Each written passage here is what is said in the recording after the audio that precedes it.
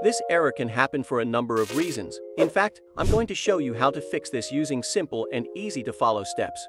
Restart your computer. Simply restart your computer and then try connecting to the internet again.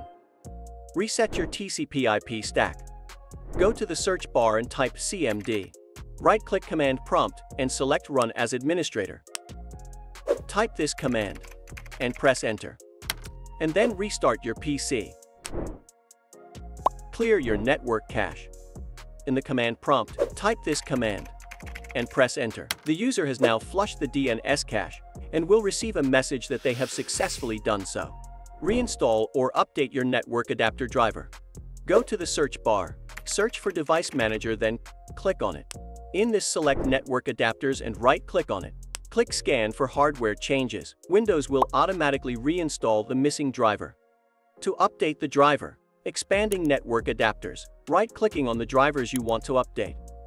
Selecting Update Driver, then follow the instructions. Disable your antivirus temporarily. Search for Windows Security, then pressing Enter. Click on Virus and Threat Protection. Scrolling to Virus and Threat Protection Settings and clicking Manage Settings. Under Real-Time Protection, toggle the button. If you're still having problems connecting to the internet, you may need to contact your ISP for further assistance. For more interesting videos, subscribe to our channel.